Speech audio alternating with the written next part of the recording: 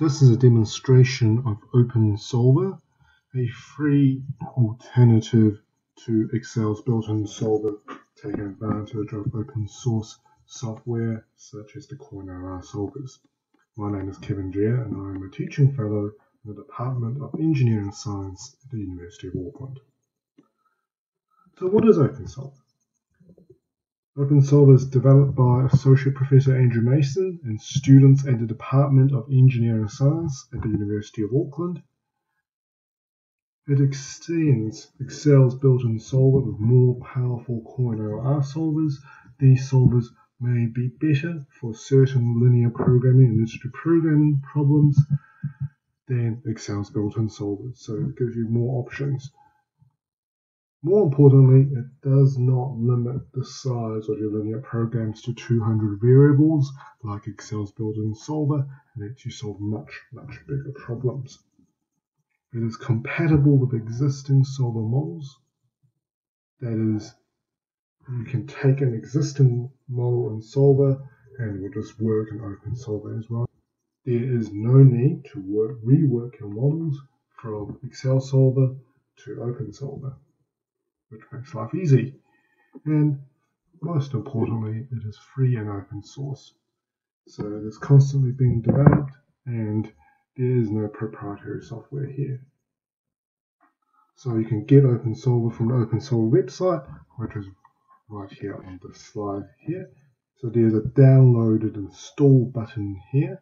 You'll need to download the zip file and unzip all the files into a folder for it to work. So let's look at a simple problem that will demonstrate some of the ideas of OpenSolver. So here's a simple production planning problem. So we have the Mighty Silver Ball Company, which manufactures 3 kinds of pinball machines, and we have 3 different manufacturing techniques, each requiring different amounts of labor and testing, and each product yields a different type of profit.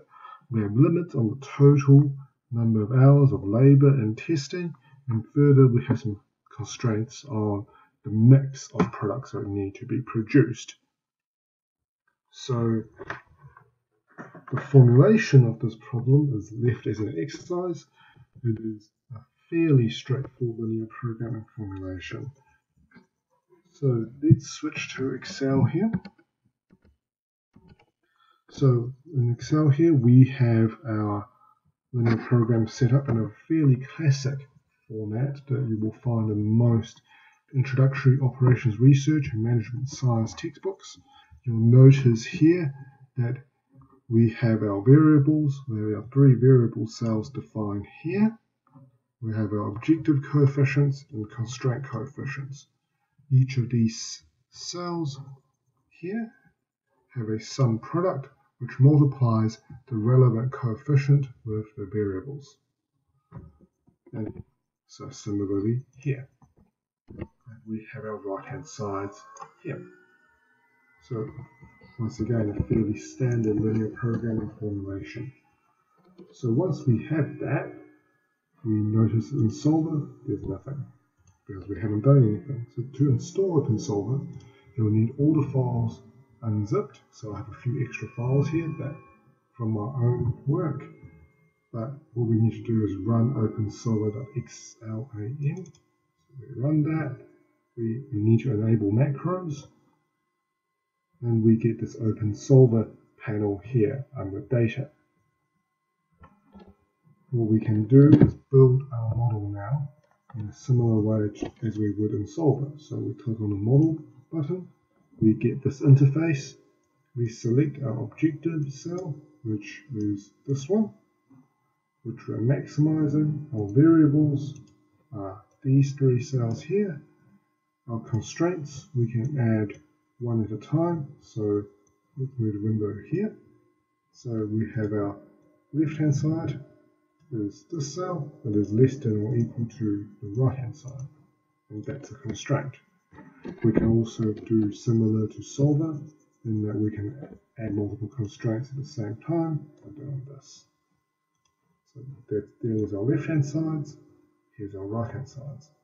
Add that with one greater than the constraint, which we'll add in a similar way.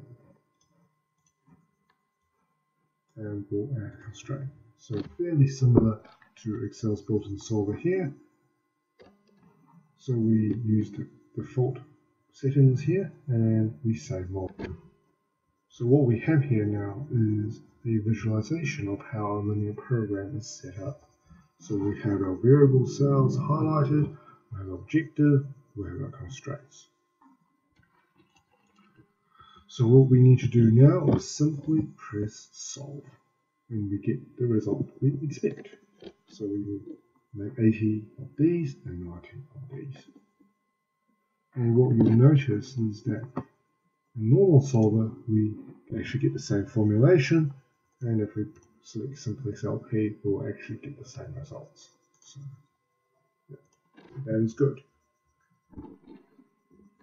Another feature of OpenSolver is they will also produce sensitivity reports. So if you press the model button and you output sensitivity analysis on a new sheet, we save our model, we solve, and we will get a sensitivity report, much like the one we get in standard Excel as well.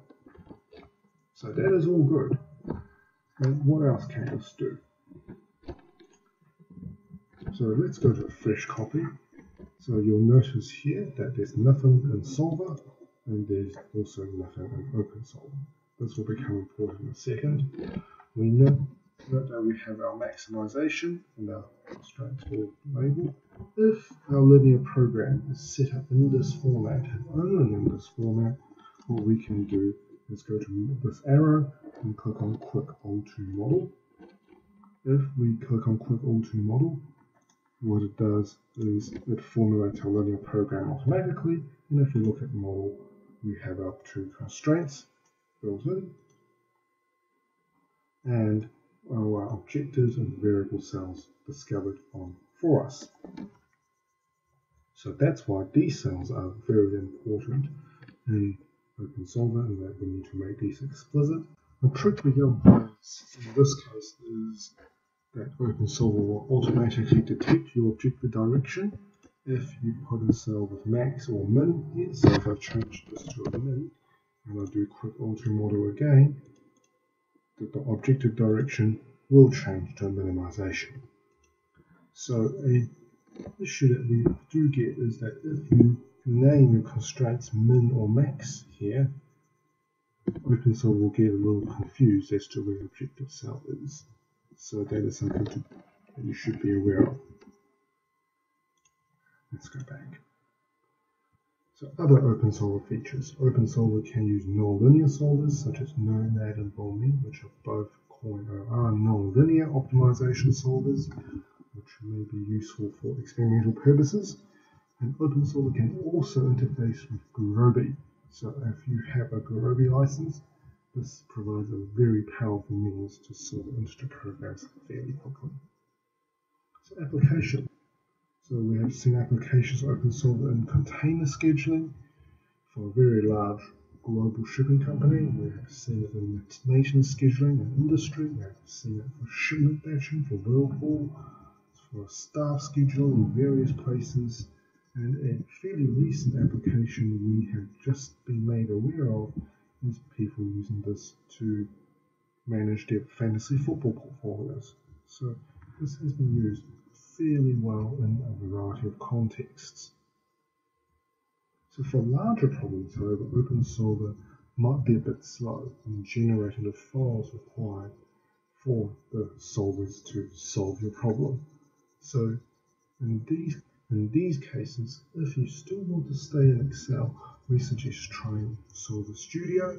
Solver Studio is also developed by the same team here at Engineering Science at the University of Auckland, and it combines Excel with the power of modeling languages such as Ample, Python, GAMS, and Julia, which is a more programming approach to formulating these linear programs. However, these will work much faster in terms of formulating these for the solvers to actually solve. So OpenSolver is developed by Associate Professor Andrew Mason, Ian Dunning and Jack Dunn, with coding assistance by Kat Gilbert, Matthew Milner, Chris Atkins, Marinja Arubasan, Joshua Dawes, and Jackson Beagley.